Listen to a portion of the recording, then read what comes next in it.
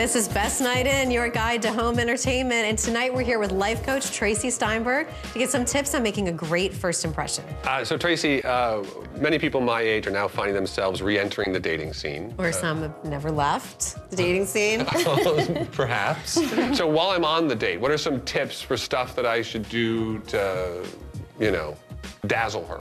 Really, one of the best things to do is to pay attention to what their passions are. I believe that if you align yourself with their passions, they become passionate about you. And sort of lie, even if you're not passionate about it. No. If you're interested in the person, you should be, really interested in their passions, right? Right, yes. Definitely. Yeah. Well, you're not pretending to be someone you're not. You're just learning about their passions and their interests. Great tips, thank you.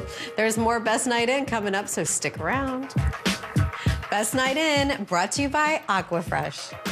This is Best Night In, your guide to home entertainment. And tonight we're here with life coach Tracy Steinberg to get some tips on making a great first impression. Tracy, let's say I've been dating a woman for an appropriate amount of time, and she wants to introduce me to her parents. Big step. Scary step. What are some tips there for wowing the future dad? You can ask your significant other, what are good topics to talk about and what are topics to avoid? Like politics, religion. Yeah. Exactly. You want to stay away from anything controversial and just ask them about what their interests are, knowing already what are good topics to discuss. Don't ever say anything bad about a girl's family. If you meet them, that's like the worst thing ever. Never disrespect the parents because they were there before and they're going to be there after. Great tips, thank you. There's more Best Night In coming up, so stick around. This is Best Night In, your guide to home entertainment. And tonight we're here with life coach Tracy Steinberg to get some tips on making a great first impression. So Tracy, first impression faux pas.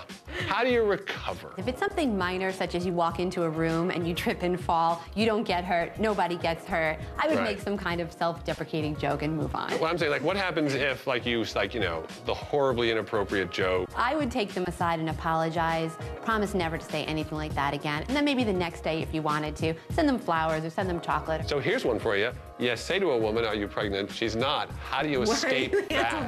That would definitely be something that would fall into the category of hurting someone's feelings. Right. So I would apologize profusely. A woman will never forget that. Yeah, you can send her a flower store Yes, at that point. So just never assume anything in a conversation. That way you don't make the faux pas in the future. All right, thank you. There's more Best Night In coming up, so stick around. Best Night In, brought to you by Aquafresh.